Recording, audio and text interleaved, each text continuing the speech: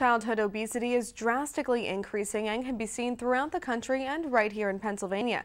News 11's Erica Blatt has more on a program families can use to help foster healthier habits. Childhood obesity as well as adult obesity is reaching almost epidemic proportions in our country. In the 1970s, it was 1 in 20.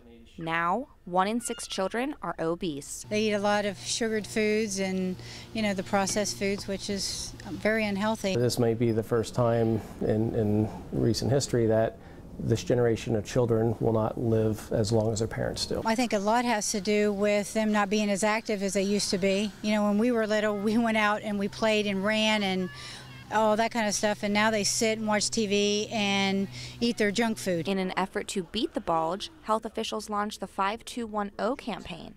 It encourages children to eat 5 servings of produce, limit screen time to 2 hours, have at least 1 hour of physical activity, and 0 or no sugary drinks every day. We try to go out and make it fun. They have bikes that they can ride and try to keep them entertained, doing, some different things.